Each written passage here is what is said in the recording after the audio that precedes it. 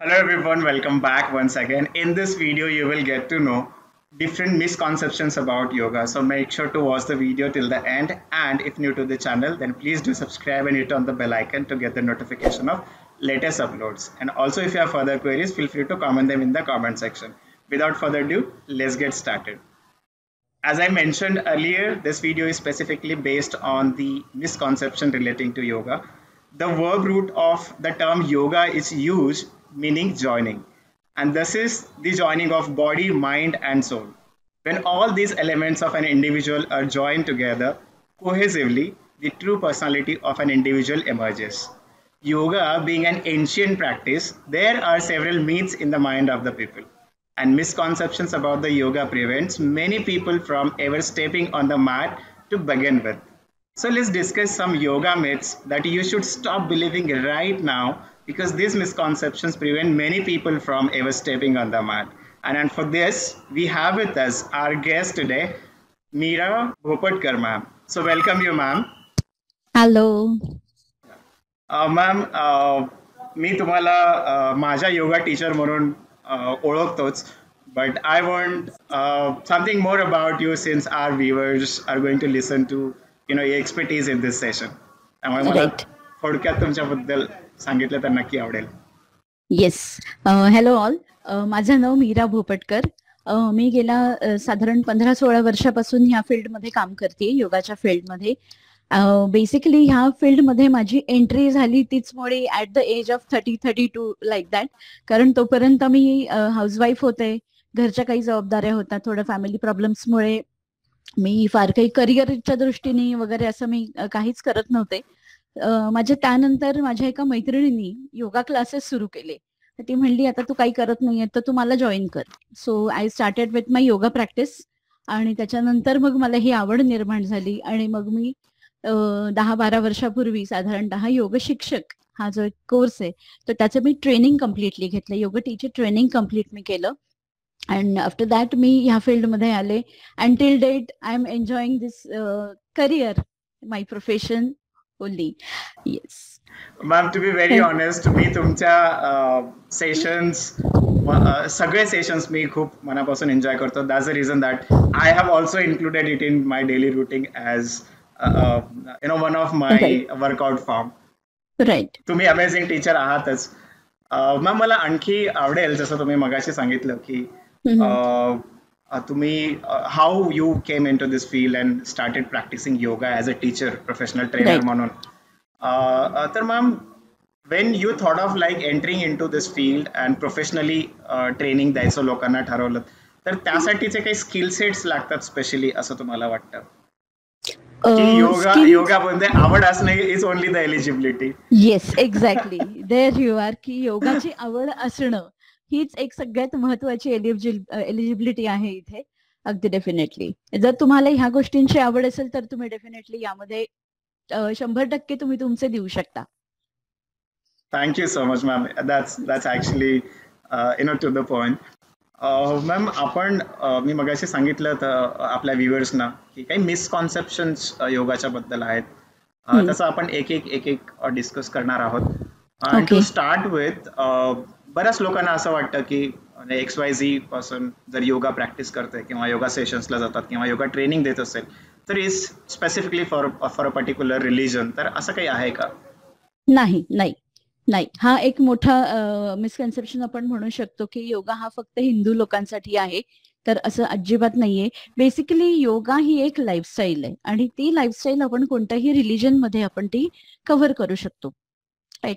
फक्त तुम्ही सुरुवात करताना ओंकार चॅन्टिंग करता म्हणून तुम्ही हिंदू झालात असं काही नसतं. तुम्ही तुमच्या देवाचं नाव घ्या, कोणताही असेल, त्या देवाचं नाव घेऊन तुम्ही तुमच्या योग वर्गाची सुरुवात करा. इट्स ॲब्सोल्युटली म्हणजे हे नक्कीच होऊ शकतं. कारण योगामध्ये आपण जसं मगाशी म्हटलं की योग ही एक लाईफस्टाईल आहे. तर ही लाईफस्टाईल मध्ये काय येतं, तर पतंजली महामुनींनी योगाची 8 अंग सांगितली. सो लेमॅन लँग्वेज मध्ये आपण त्याला म्हणतो की we call it as a 8 limbs of yoga. तर हे 8 लिम्स काय आहेत, तर यम, नियम, आसन, प्राणायाम, प्रत्याहार, धारणा, ध्यान आणि समाधी असे हे 8 अंग किंवा 8 लिम्स योगाचे आहेत. सो डायरेक्टली आपण कायम योगाचा विचार करत असताना आपल्याला यम माहिती नाहीये, आपल्याला नियम माहिती नाहीये. आपण डायरेक्टली थर्ड स्टेप म्हणजे आसन आणि प्राणायाम ह्याच्याकडेच फक्त योगा म्हणून कॉन्सन्ट्रेट करतो. सो हे बाकीची सगळी जी लिम्स आहेत ती थोडी विसरली जातात आणि मग त्याच्यामुळे मनामध्ये बरेच मिसकॉन्सेप्शन तयार होतात. आणि मग असं होतं की नाही नाही हे फक्त हिंदूंशी रिलेटेड आहे आणि मी त्याच्यामध्ये नाही जाणार. सो असं नाहीये. कोणीही कुठल्याही रिलिजन मधला व्यक्ती हा योगा फॉलो करू शकतो. Yes, very true ma'am. कुठल्याही एक्सरसाइजला कुठल्याही रिलिजनचं कधीच बंधन नसायला पाहिजे बंधन नाही. आणि येस, योगालाही नाहीये. मला खूप आनंद परफेक्ट. झाला ज्या येस, पद्धतीने तुम्ही एक्सप्लेन केलं. बरोबर. मॅम, आणि बऱ्याच लोकांना असं वाटतं की yoga is not meant for main किंवा विमेन्सनी फक्त प्रॅक्टिस करावी किंवा yoga is a good option for the senior citizens असं काही राईट. लोकांना वाटतं किंवा yoga is going to be my retirement plan असे काही वर्किंग प्रोफेशनल्सना म्हणताना मी पाहिलंय. तर तुम्हाला राईट. काय वाटतं?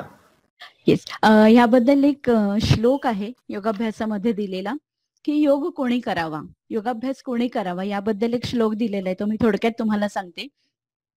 तर युवा वृद्धोती वृद्धो वा व्याधितो दुर्बलोपी वा अभ्यासात सिद्धी मापनोती तत योगेश्वर तंद्रितः, असा हा श्लोक आहे.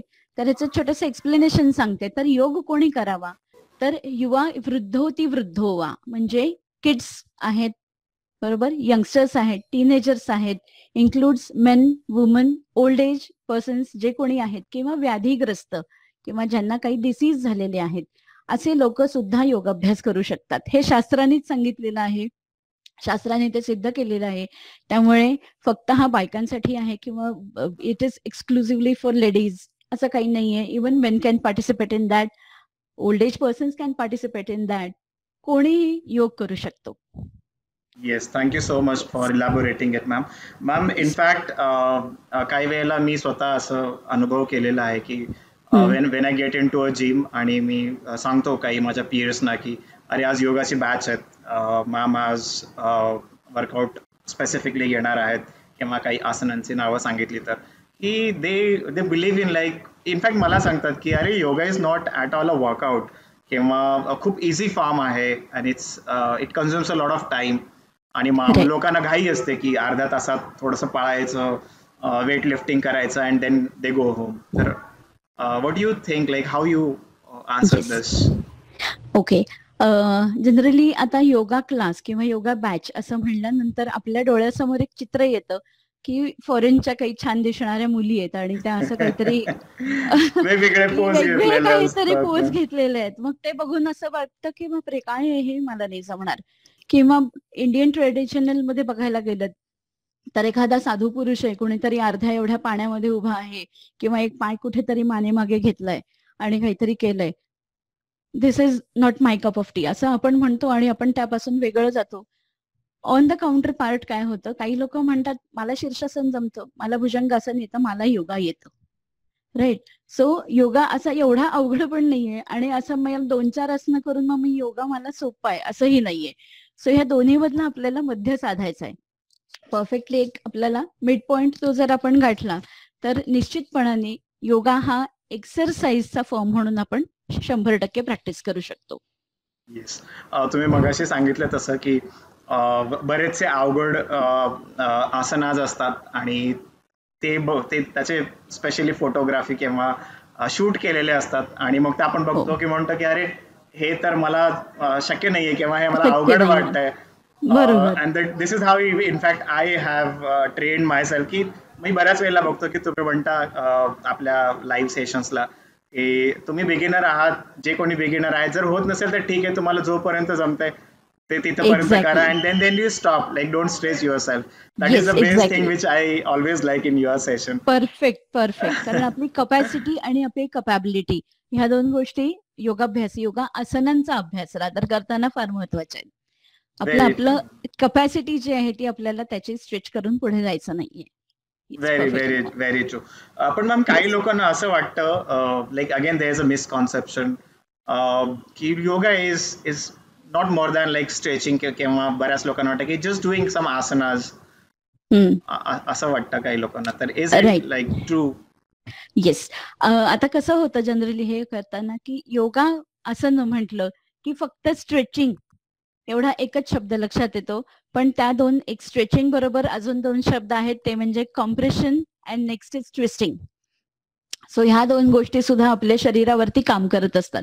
सो कोणतंही एखादं आसन घेताना थोडं टेक्निकल भाषेमध्ये सांगायला गेलं तर ॲगोनिस्टिक अँटागोनिस्ट मुव्हमेंट्स आपल्या बॉडीमध्ये होत असतात किंवा मराठीमध्ये आपण त्याला परस्पर विरोधी ताण आणि दाब असं म्हणतो, राईट.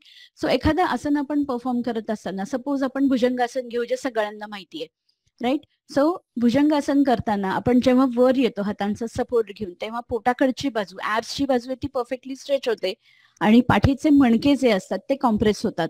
सो इथे 2 मुवमेंट आपल्याला ऍट अ टाइम मिळत असतात. सो कॉम्प्रेशन पण आहे आणि स्ट्रेच पण आहे, राईट. सो ह्या पद्धतीने परस्पर विरोधी ताण आणि दाब देणारे म्हणजे ॲगोनिस्टिक आणि अँटागोनिस्ट मुवमेंट ह्या आपल्या बॉडीवरती येत असतात. त्यामुळे फक्त स्ट्रेचिंग नसतं तर ह्या बऱ्याचशा गोष्टी त्याच्यामध्ये शेअर होत असतात. Yes ma'am, as you rightly sed, किंवा बऱ्याच वेळेला असं होतं की we start then you have some easy steps किंवा easy asanas at the beginning आणि त्याच्यानंतर then we have lot of combination of asanas in yoga. त्यामुळे बऱ्याच लोकांना असं वाटतं की स्लो आहे किंवा हा एक्सरसाइजचा फॉर्म खूप स्लो असं वाटतो काही लोकांना, स्पेशली जे वेट लिफ्टिंग किंवा ज्यांना असं खूप वजन घेऊन एक्सरसाइज करायची सवय असते. तर तुम्हाला काय वाटतं, like it text time but still it is like productive किंवा युजफुल आहे, याबद्दल तुम्हाला करेक्ट. हे टाइम टेकिंग आहे, हे अगदी डेफिनेटली आहे. कारण आसनांची व्याख्याच मुळी शास्त्रांनी देताना दिली की डेफिनेशन आसनांची काय आहे तर स्थिरम सुख आसनम, की जे स्थिर आहे, स्टेबल आहे आणि जे सुखकारक म्हणजे मला शरीराला आनंद देणारं असंची माझ्या शरीराची स्थिती, ही कोणतीही स्थिती हे एक आसन असतं, राईट. जस्ट फॉर एक्झाम्पल, आता आपण ऑफिसमध्ये बसून काही वेळेला काम करतो. तुम्ही 4 ते 5 तास किमान खुर्चीमध्ये बसून आसन करता. सो खुर्चीत बसणं हे पण एक आसनच आहे, कारण तुम्ही ती स्थिती 4 ते 5 तास होल्ड केलेली असते. नाव you R getting my point, की तुम्ही त्या स्थितीमध्ये बसलेला आहात पण तुमचं कुठेही ब्रीदिंग तुमचं फास्ट नाहीये, तुमचं कार्डिओ असं किंवा काही बाबा खूप श्वास लागलाय असं तुमचं काही होत नसतं किंवा दम लागतोय किंवा खूपच वेळ मी बसलोय म्हणून मला त्रास झाला असं काही होत नाही. 4-5 तास तुम्ही जेव्हा एखाद्या खुर्चीतून बसून तुम्ही उठता तर तुम्ही इझिली मुवमेंट तुमच्या होऊ शकतात. हे करत असताना तुम्हाला कुठेही कष्ट पडत नाहीत शरीराला, राईट. तुम्हाला त्रास होत नाही त्या गोष्टीचा. सो ती स्थिती तुमची कशी आहे तर तुम्ही स्थिर आहात, you R comfortable with your आसन. मग हे आसन जे आहे हे कसं आहे, हे स्थिर आहे आणि सुखकारक आहे. सो ह्याची सुरुवात करताना आपल्याला काही कालावधी हा द्यावा लागतो. आता सिटिंग और स्टँडिंग पोस्चर हे आपण लहानपणापासूनच करत येतो त्यामुळे आपल्याला त्याबद्दल असं खूप जाणवत नाही. पण एखादी स्थिती आसनामधली जेव्हा आपल्याला होल्ड करायची, सपोज पद्मासन, मी समजा तुम्हाला सांगितलं की पद्मासन घाला, तर पद्मासनामध्ये थोडीशी आपली मुवमेंट होते ती थोडी वेगळी होते. पण स्टील आपण ती जर 2, 5, 10 सेकंदांपासून सुरू केली तर 1 मिनिट, 2 मिनिट, 5 मिनिट, 10 मिनिटांपर्यंत आपण जसा वेळ आपल्याला देता येईल कालावधी आपला हळूहळू तो वाढवत जाऊन आपण 10 मिनिटांपर्यंत आपण डेफिनेटली हे टिकवू शकतो. म्हणजे ही आपली एक, जरी त्या गोष्टीला वेळ दिला तर ती आपली एक प्रोग्रेस असणार आहे. सो नो डाऊट थोडासा स्लो तुम्हाला वाटेल पण ह्याचे मिळणारे परिणाम जे आहेत हे खूप चांगले असणार आहेत, चांगले आणि लॉंग लास्टिंग असतात. लॉंग लास्टिंग असणार आहेत. येस मॅम, जनरली कसं की लोकांना फास्ट फूड सारखी सगळ्या गोष्टींचा इन्स्टंट रिझल्ट हवा असतो. त्यामुळे कदाचित असं बऱ्याच लोकांना वाटतं की अरे स्लो आहे, so like we R not sure की याचा रिझल्ट मिळेल की नाही. Same it goes for your ऑलोपॅथी and Ayurvedic. It takes time but gives long lasting effects. Gives long lasting effects. Exactly.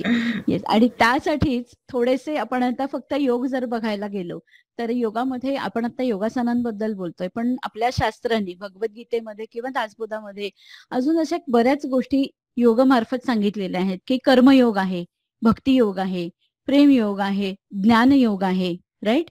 की जे काम तुम्ही करताय ते तुम्ही 100% डेडिकेशन देऊन जर करताय, सो दॅट इज कॉल्ड योगचं कर्मसु कौशल्यम, की जे तुम्ही कर्म करताय ते जर तुम्ही तुमच्या 100% कपॅसिटीने देताय तर that is nothing but the योग.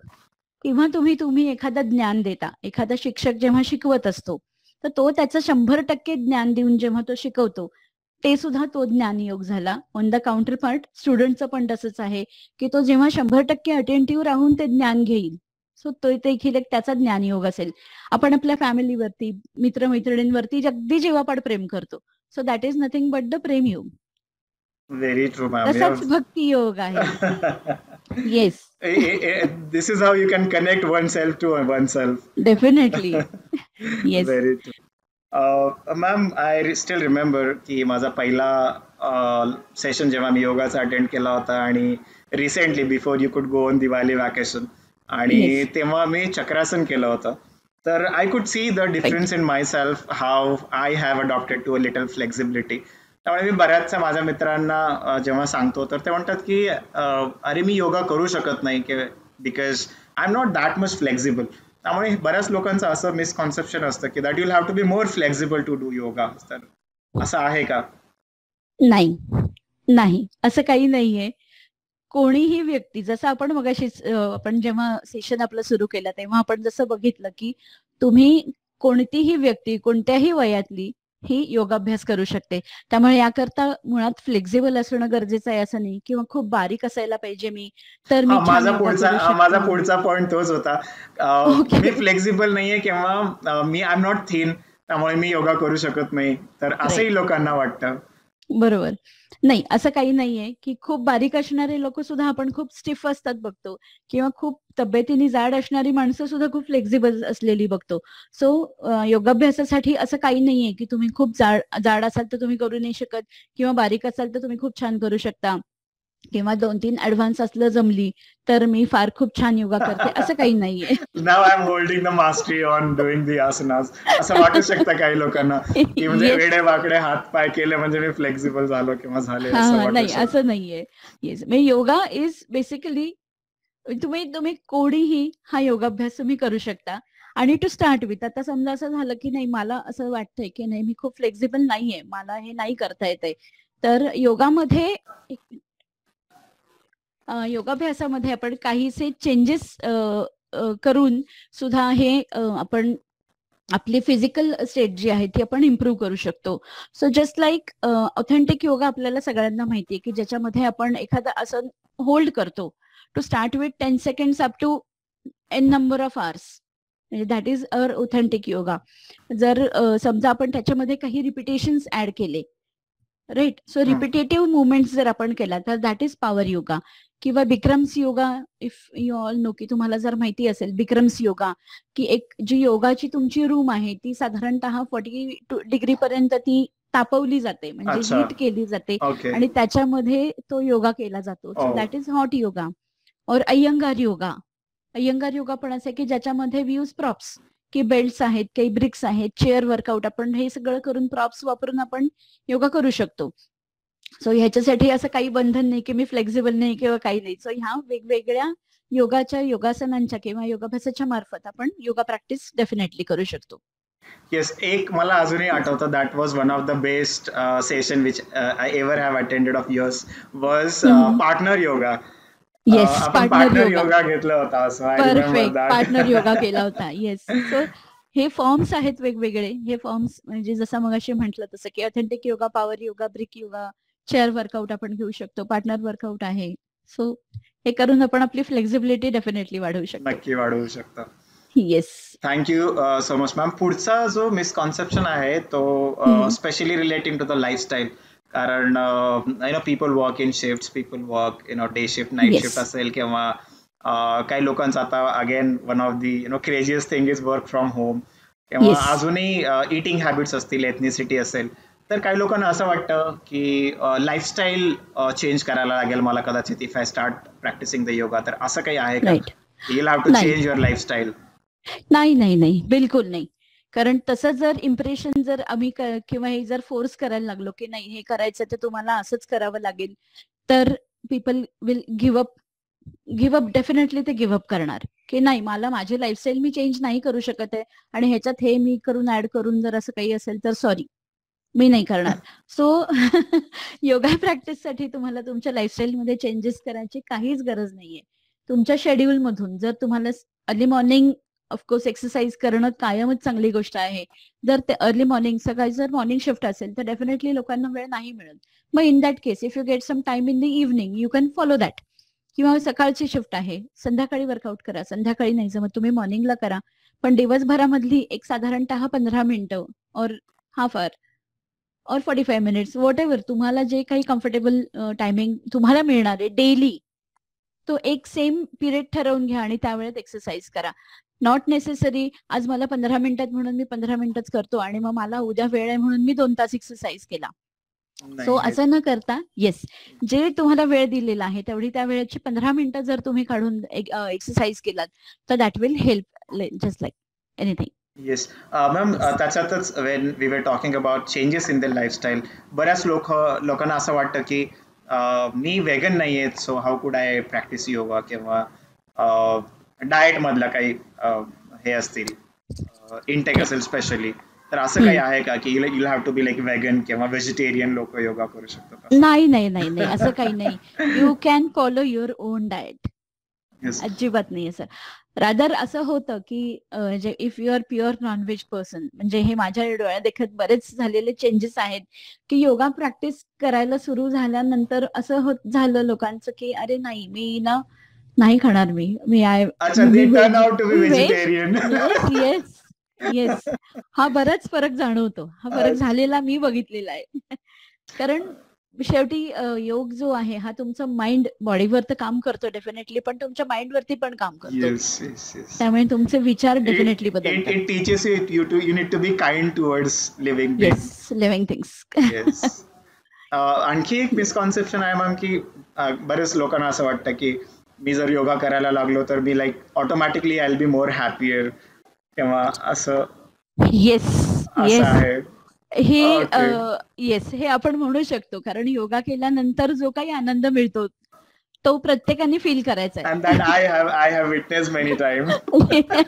येस, वर्कआउट केल्यानंतर आपण काही वेळेला थकतो, दमून जातो, पण योगा केल्यानंतर खरंच तसं होत नाही. तुम्ही खूप छान राहता, उत्साही राहता, आनंदात राहता. आणि म्हणजे योगामध्ये असं म्हटलं जातं की योग तुम्हाला काय शिकवतो, तर मनातले जे डायसी आपले विचार असतात की to be or not to be, we can say like that, की हे करू की हे करू, असं करू का तसं करू. म्हणजे कन्फ्युजन्स खूप असतात आपल्या आयुष्यामध्ये. ऑप्शन्स 2 समोर येतात, मग हे चूज करू की हे चूज करू, अरे मला नाही कळत आहे, मी कन्फ्युज आहे. सो हे कन्फ्युजन्स म्हणा, किंवा आता सपोज कोणीतरी आपल्याला हर्ट केलं तर आपण ती गोष्ट मनामध्ये खूप वेळ धरून राहतो की नाही तू ते मला असं बोलला, आता मी नाही त्याच्याशी बोलणार, ती मला तसं म्हणाली होती, मग मी आता तिच्याशी बोलणं बंद करेन, मी जाणारच नाही त्यांच्याकडे. आपण हे जे ग्रज रादर जे मनामध्ये ठेवतो ना, हे सगळे ग्रज किंवा हे जे सगळे डायसी विचार आपले आहेत, हे सगळे ह्या योगाभ्यासाच्या माध्यमातून दूर होतात. जेव्हा आपण यम नियम जे मी मगाशी सांगितले ते जेव्हा आपण प्रॅक्टिस करायला लागतो. सो ह्याच्यावर मला एक खूप छान एक उदाहरण द्यायचंय. लेट 60s मध्ये हम दोनो म्हणून देवानंदचा एक मूवी आला होता, राईट. त्याच्यामधलं गाणं आहे मैं जिंदगी का साथ निभाता चला गया, राईट. येस, त्याच्यामधला जो एक स्टांजा आहे की गम और खुशी में फर्क न महसूस हो जहां, मैं दिल को उस मकाम पे लाता चला गया. सो ती जी ओळ आहे ना, ते जे वर्डिंग्स आहेत ना, ते अगदी इथे आणि इथे साठवून ठेवण्यासारखे. आणि ते ऍक्च्युअली ते खूप छान वर्क होतं. असं मी सगळ्यांना सांगेन की ते गाणं तुम्ही रोज सकाळी ऐका, यू विल फील फ्रेश. आणि योगाभ्यासामुळे हे जे मनातले सगळे डायसी जे आहे, गम खुशी, हे सगळं दूर निघून जातं आणि आपण एका स्टेबल माइंड मध्ये येतो. And this works lot. Very true ma'am, very true. So गाणं प्रत्येकाने रोज ऐका. येस, मी पण ऐकन. डेफिनेटली. मॅम, पुढे let's move to the next misconception, and it's about online stuff. आता बिकॉज ऑफ कोविड बऱ्याच गोष्टी ऑनलाईन झाल्यात. इव्हन मला तर लाईक टीचिंग मध्ये, since I am in education, so I never thought like we would be taking online classes. आणि जेव्हा लोक म्हणायचे की अरे मला वर्क फ्रॉम होम आहे, तर I use to feel it so crazy की अरे वर्क फ्रॉम होम कसलं भारी असेल वगैरे. तर बरेच लोक म्हणतात की मी ऑनलाईन बघून किंवा ऑनलाईन काहीतरी व्हिडिओज बघून किंवा एखादं बुक वाचून मी आय कॅन लर्न किंवा प्रॅक्टिस द योगा. तर हे कितपर्यंत खरं आहे? असं like can you just read a book and do yoga at home? Fine. So online teaching is also good option. आता कोविडने हा एक नवीन ऑप्शन आपल्याला नवीन शिकवलेला आहे.